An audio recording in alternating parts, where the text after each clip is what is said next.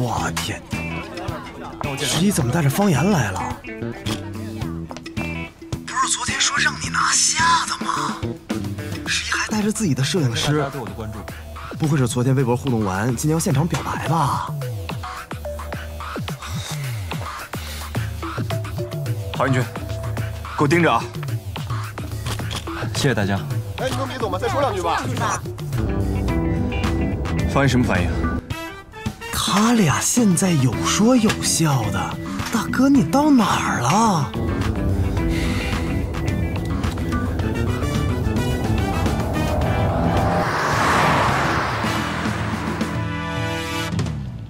哇，这是我第一次参加开机仪式。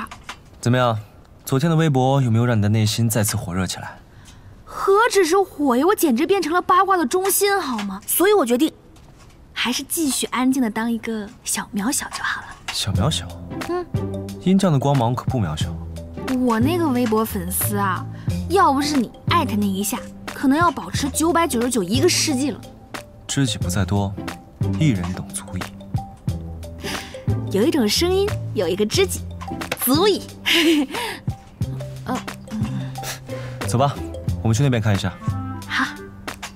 哎呀，怎么还有说有笑的，打情骂俏的呢？不还？来，我自己来。怎么还有身体接触呢？哈，石总啊，青青草原了，石总啊，哎呀，怎么办呢？这怎么办？上啊，石总表白，带走你石梦的女人，更怕带。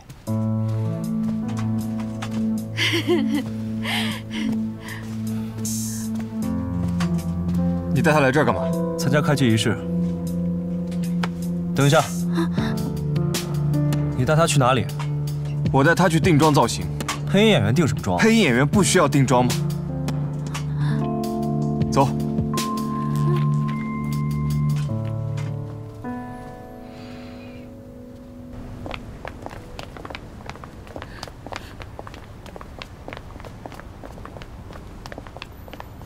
坐下。除了火灾、地震，不论发生任何事情，都不许离开这里。回来再跟你解释。那你先去忙吧。好。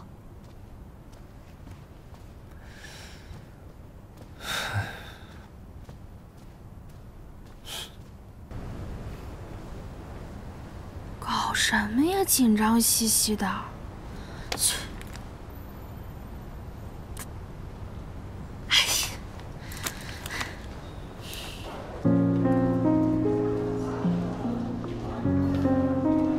说吧，什么意思？这话难道不应该是我问你吗？是你突然拉走方言，现在回来问我干什么？哼，十一，你没必要跟我装糊涂。昨天你微博艾特音匠的事情已经上了热搜，今天你又带着他出席公开场合，如果被记者拍到，对他有多大影响，你考虑过吗？看见没有？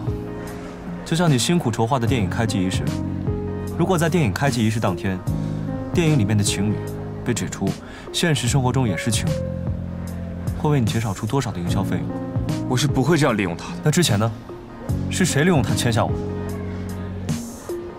你是不是应该收敛一下你的控制欲了？方言不是你的私人物品。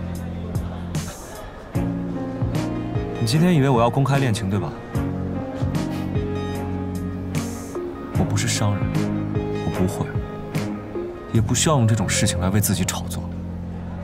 对方言，就算我做不到无可挑剔，但至少比你好，至少我在他身边，我不会利用他。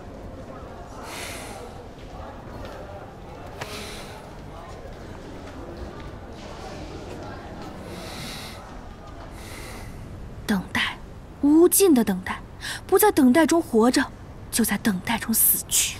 石梦他突然把我拽出来干什么？还这么凶，不会又去找十一打架了吧？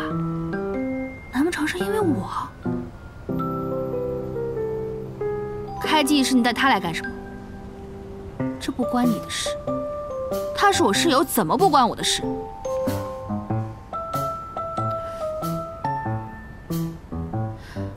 方言，你再小声，你清醒一点好吧？你不是已经决定离开他的生活了吗？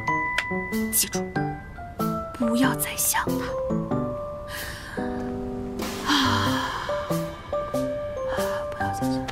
哎，